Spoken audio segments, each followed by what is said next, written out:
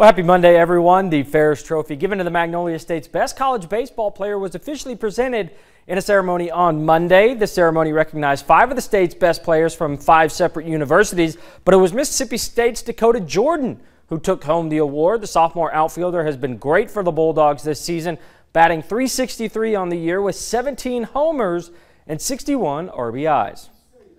Pretty big. I mean, Jake Mangum, Tanner Allen, all those guys, they led the way, paved the way. They won the award, so being nominated for this award and just being here is a blessing. Jordan racking in the awards on Monday as he was also named second team All-SEC as the Bulldogs prepare to begin their postseason. He's our spark plug. You know, when he plays well, we usually play really well. He just does so many things for you. He plays great defense, he flies, he's got power, he hits for average. He's your true 5-tool guy, and so he's brought that to the team all year long, and we're looking forward to it here in the postseason. Jordan is the 8th Diamond Dog to win the award. State leads all colleges with 8 Ferriss trophies.